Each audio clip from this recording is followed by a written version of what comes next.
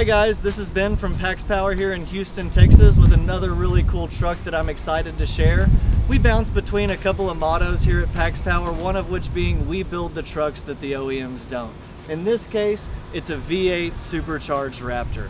This truck started as a 2020 Lariat with a V8 5.0 engine and the 10-speed transmission. We then added the 2.9 liter Whipple Supercharger system in stage 2 form to get 750 horsepower. The other motto that we bounce back and forth is, if you can dream it, we can build it. Well, this truck really exemplifies both mottos in that the customer came to us with a need and an idea and let us run with it and build something really cool. The owner here has a construction company, has had flatbeds for years, often of the Super Duty F350, F450 variety. And any of those of you who have owned those trucks know how they ride, know how they are to live with on a daily basis. But he wanted something that's able to get out to job sites, be comfortable, be fast, be fun, and still do work when needed. And so we worked with him to come up with what his needs are. In this case, it was a fuel tank and some air compressors and other tools that go on the back, and built a truck that's specific for him. So we're gonna work our way around the back as to where that's where most of the business is, and we'll cover that. Now that we're at the back of the truck, you'll notice a few things. The first of which is the stance of this and the shape of the body. Obviously, that's what makes a Raptor a Raptor. The flared body panels that are about 3.5 inches wider than stock, and you can see that we are using those on this truck. Also, the Raptor suspension. Our Raptor suspension conversion is all OEM parts, upper lower control arms, Raptor shocks with internal bypass technology, the longer brake lines, the longer axles. In the rear, we have the Raptor leaf springs, all the perches, the rear shocks, of course, and that's what allows this Raptor to go off-road, have the excellent on-road ride capability, and just be a great all-around truck. But the thing that most Raptor owners know is that these trucks don't do work.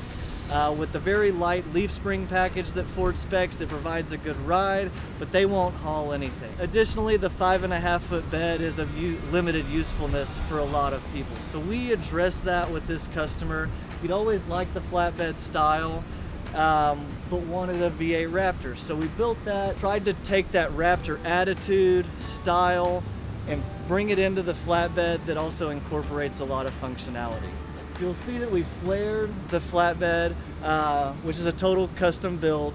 We've built custom bodywork to mimic that of the front end and give it that flare so that it sits outside of the wider Raptor axle and widened rear track. We have a legitimate load floor here that is able to handle pallets, and you see the max track system here. When we originally built this, it was specific for this customer, but since then we've really come up with some cool uses that we may be able to do with these flatbeds.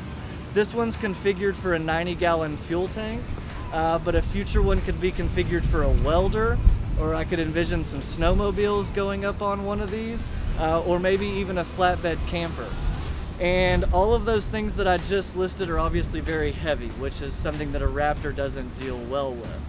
So to deal with that, we put what we're calling our mid-travel airbag system on there. It's a set of 5,000-pound airbag springs, but it is not connected at the bottom of the bag and still allows full droop travel.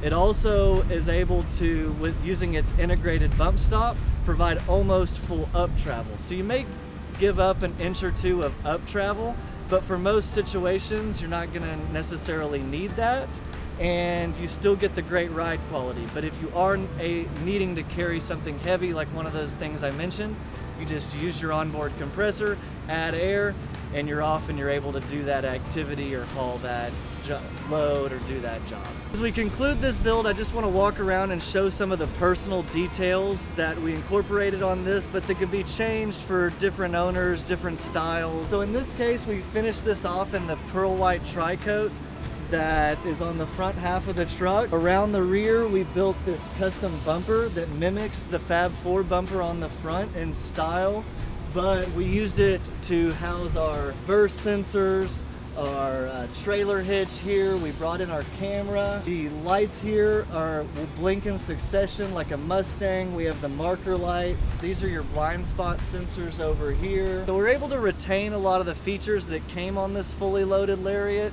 and then make it what the owner wanted. Notice here we have the rigid scene lights, flush mounted and pointing backwards. That's so he can do work at night and aid in backing up. As you look at the top, you'll see the 40-inch light bar, the 2 scene lights on the side, and all of those are controlled by the OEM Raptor overhead console that we retrofitted into this Lariat to control the 6 different circuits of power, such as the compressor and the lighting. And then kind of the final thing is amp power steps for dual motors. This customer lives up in the Pacific Northwest, so maybe dealing with mud or snow, so the dual motor amp research steps are really good for that.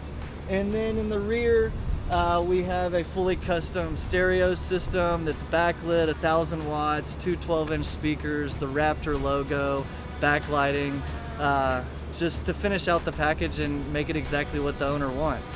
So if something about this interests you, please reach out to us. We love talking to customers and what crazy builds and ideas they may have. So for more information, just reach out to us at PaxPower.com and have a great day. Thanks.